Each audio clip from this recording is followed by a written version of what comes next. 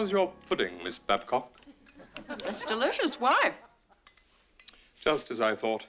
These expiration dates are meaningless.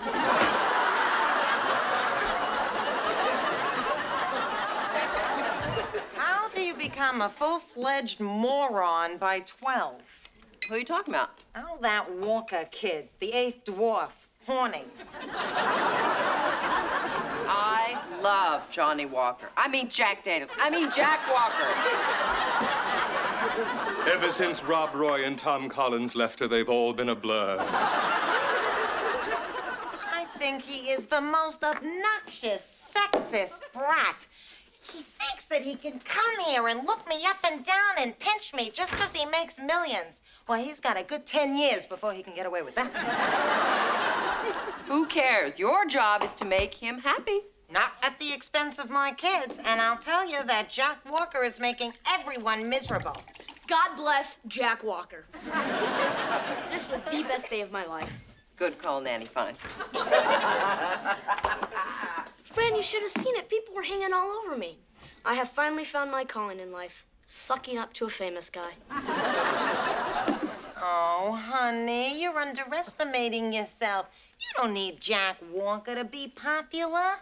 You got a trust fund that could choke a horse. Do you think it'd be okay if I grabbed a bite with Jack and some girls from school? Oh, your first dinner date.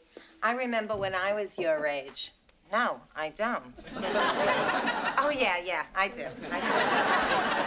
You know, Albie Malcolm and I went out for burritos. Don't do that.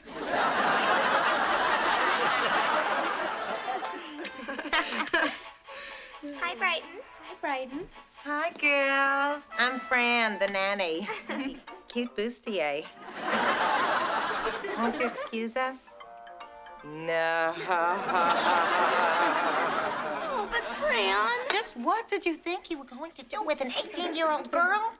I was hoping to feel my way through the situation. All right, I'll go to my room. Heidi, go to his room. Heidi, if you ever want to see the Alps again, hit the road. You too, honey. Yodelay-hee-hoo.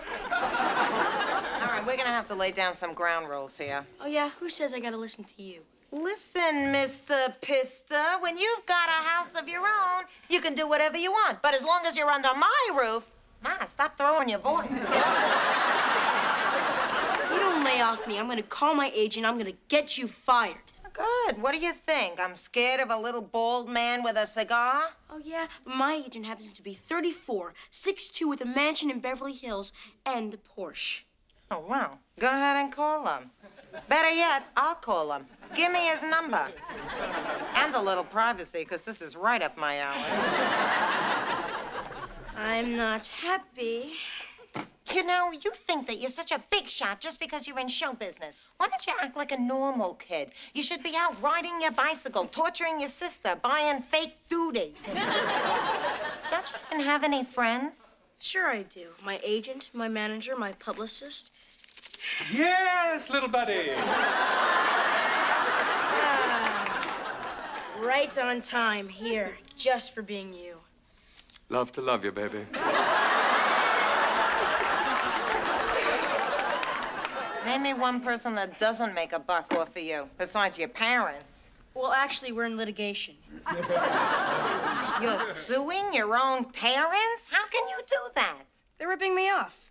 No, I mean, how can you do that? Because my folks, they don't have any money.